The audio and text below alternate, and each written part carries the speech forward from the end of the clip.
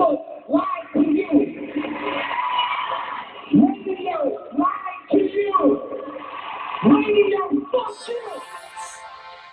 Dear Rob, you won't believe what I'm going through. Trying to hold this music down just like you told me to. Every day I pray and cry cause I hear what they say. It's so fucked up that it even had to go this way. See, I get lost sometimes, I'm in a different space. All these users around need up a million face. Surviving chaos, girl, I see that you survived. Ain't taking sides, can't say who's wrong or right. Cause all I know is I'm about to tell the story. Oh, a lot of pain and a lot less glory. Yesterday felt just like last July. I was tired, I tried to take my life. Oh, I'm trying to get my feet back on the ground. If I don't slow down, man, I won't be around. Oh, I'm always trying to help people out, but them the same motherfuckers taking food out my mouth. Recently, K. Michelle has come under fire about her comments. If you missed my last video, make sure you go and check it out.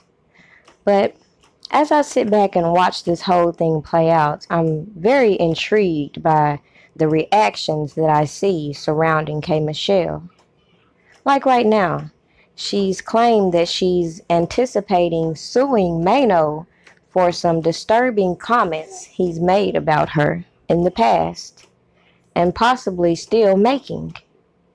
As a result of people like him making certain comments, K. Michelle has experienced a lot of online bullying and a whole lot of slanderous comments throughout her career. What's more disturbing is that so many women in the industry have stood by and watched all this play out, even laughed at the way K. Michelle was being ridiculed and attacked. It's strange to me for the simple fact that everybody by now should know that so many things come into play when it comes to being in the industry, especially when it comes to women. They have these images they have to promote. And people like to attach themselves to people's image for whatever reason. But when it comes to K. Michelle, we all know about a lot of the things that she's publicly spoken on, considering the ridicule she's faced in the industry, considering the fact that she openly admits to sleeping around in her early career, and even the fact how she changed her body. But at the end of the day, as we can see, from the beginning of K. Michelle's career until now, she has tried to reinvent her image. The problem is, it's always somebody somewhere lurking, trying to taint that image. So when it comes to what's going on with K. Michelle now, I find the mixed reactions in the height of this Me Too movement very interesting. The industry promotes this over-sexualized imagery. And then it's funny, the double standards. It's acceptable for men to behave one way, but when women behave the same way, they're labeled negatively. Is that right? At the end of the day, everybody has the right to choose to do whatever they want to do. But when it comes to private affairs, why is it so common for brown-skinned people to one hand say this, and that about their fellow person, and then when it comes to things such as police brutality, they want to say Black Lives Matter. Everybody wants to riot. Everybody wants to be on the defense. Watch this clip and I'll come back for the rest of my commentary. For me, I don't know what's going on. I can't laugh with y'all. So we talking about smell, we talking about showers. Right, check this out. I don't care. I went shoot to the hotel right with this lady. Okay. Okay? And this is my first time, and I said, damn, I want to do this. Right. I've been watching her. I want to do this. She want to do me. Okay. Okay, we get in there. Things is happening. Matter of fact, she goes into the shower. We at the Trump over there when it was the Trump Soho. The Trump Soho, yeah. It used to be the Trump Soho. Right, not a Trump supporter, by the way. I know him personally. It's cool. Not Trump supporter. Right? But she came out the shower. I was like, yeah, it's about to happen. Right. And we started to get into something. And then I was just like, damn, what's that? What's that smell? You said it out loud? No, I'm saying it in my mind. Okay. And I'm saying to myself, like, you don't smell this? She never said nothing. I never said nothing. But it was so crazy that it was playing tricks on my mind. Right. I said, what the? She don't smell this shit? This is crazy. I'm in here losing my mind. I'm saying, well, maybe it's me. Who was it? Who was it? I can't stop thinking of it Then he now. called me. Because now I'm like, you got called me like, you know who it was too? He called me like, yo, that It's shit, yo, y'all know who it is. that shit sanitation. Why y'all don't Sanitation. And I'm like, nah, bro, I'm not going for that. One of y'all She could have been off But day. here's the. Here go the Brooklyn shit. Here go the Brooklyn shit. Go back in. Make sure you ain't bugging. Yeah, I had to go back in just to make sure. So a second dip. I'll say the name. I went back in. No, Don't do that. So this is Rick, round 2 or dip 2? What we doing? No, Rick, don't make me call you by your government. Name this tune. No. Oh, or is this Rick. No. Come Serious, on, time out. do it. Rick. I'll do it. It's a lot of things now. Wow. This is terrible. You know this ain't an ordinary love. We got Wow. something different in the story about us. So come on over, baby. We gon' light some candles tonight. Very special. Stop, because I I want don't to know. I don't know that song. I don't know. They know the story. I bet you they know. I ain't want to get the regular hit. Wow, New York. Wait. She said something slick. She gets no passes. Do it rhyme with hey at the beginning. Yes. Do it rhyme with. This is totally bad. No, this is mad disrespectful. No, for real, no. I'm not condoning this. I'm not condoning This this. is crazy, man. I'm not going. Y'all. I'm not condoning Petty this. group. This is a this Next is question. I didn't. Next question. But anyway, That is very like petty we group. said.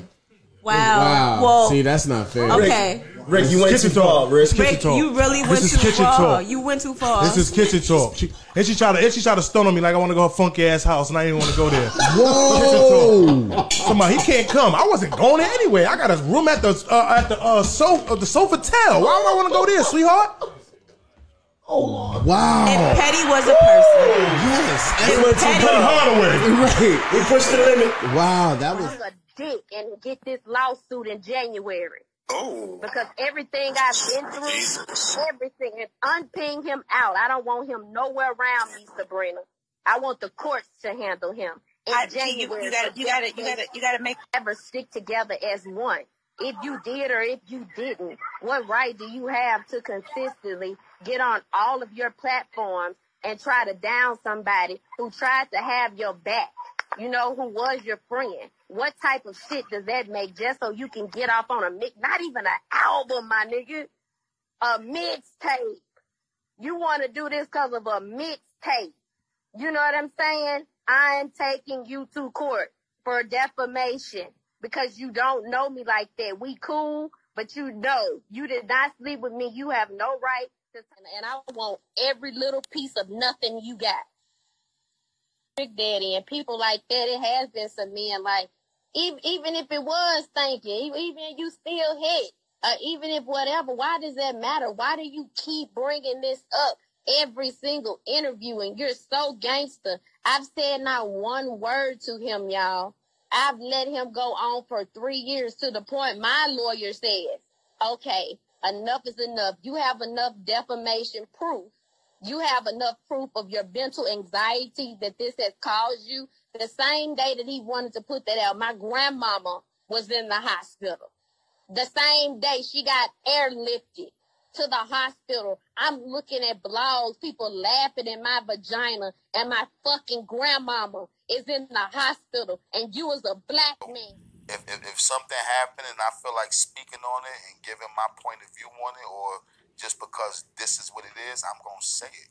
So the K Michelle thing was, you know, I heard a few stories about K Michelle, and as I was doing the yearly wrap up, the the stories that I heard about K. Michelle was that her box stink. So when I made the yearly wrap up, I just said, I say shit that make niggas think. 5 niggas told me K. Michelle pussy stink. And that's what I heard. I didn't expect her to like it, but I did say I still hit it because K. Michelle's she got the look. As far as her body, she got a nice body. It fits her nice. So when I said that the box stick in the ad-lib track, I said I still hit it. And I guess she didn't like it too much. And I see she had an interview. She was like, "Who the fuck is Uncle Murder? I don't even know him. Yeah, I seen him on Love and Hip Hop, man. You know where a rapper's career going. That's on Love and Hip Hop. Like, I mean, that's how she got popping. If she want to shoot Love and Hip Hop down, I mean, cool. But I made a cameo on Love and Hip Hop. I'm not actually a member of the Love and Hip Hop show like she was, but I made my little appearance on there. Then I know she said something about I don't know the caliber of men that she was dating or some shit like that, and I'm thinking like, fuck you dated Obama? Like, because I know a lot of people that's up there. One of the niggas that was fucking her, I think J.R. Smith. That's my peoples, and a few other motherfuckers. I don't know, Memphis and all of them. I guess these motherfuckers must be bigger than Jay-Z because I was signed to Hove. That's my nigga. Isn't that quite interesting? This person who has said something that K. Michelle feels is slandering her name, on one hand says something negative about her, and then turns around and say he would still sleep with her. Does that make any sense? Do we see this type of double standard that goes on in people's mind? Sometimes people get offended by things and they feel like that gives them the right to offend others. Does that make it right? At the end of the day, when it comes to these type of situations, what difference is it for a girl to write a tell-all book and blast these celebrities than these celebrities getting on public platforms and downsizing women? Women they obviously were once interested in. K. Michelle once said that if she talked, a whole lot of people would be going to jail. And nobody ever questioned why she said that. Nobody ever followed up on that. I think she may make quite the witness when it comes to R. Kelly, considering around 2009, when one of these alleged victims claimed they were around R. Kelly, she was around. With that being said, how many people have heard that there's so many stories about women being abused in the industry? Not just now, going all the way back. All the way back. We've heard of men abusing women, whether sexually or whether physically. There's all kind of rumors out there. Yet for some strange reasons, when it comes to R. Kelly, everybody wants to take these rumors as facts. But when it comes to K. Michelle, I find her very interesting for the simple fact, in so many ways, she has exposed a lot if you followed her career. In this particular situation, you have to sit here and look at these men who attack her publicly online and ask yourself a question. What kind of man sits here and does this?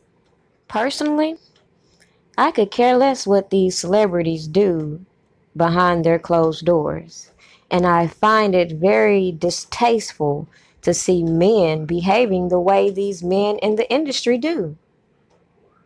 They will put these women out there and want them to be so sexual, and then use that as the perfect excuse to disrespect her. I feel like if K. Michelle feels like it's protecting her brand to take legal action against Maino and other people that she feels slandering her name, kudos to her. But what I think really needs to happen, since people want to be on this women empowerment trip, is the people need to, as she said, start opening those mouths and speak on those people, as she said, that needs to go to jail.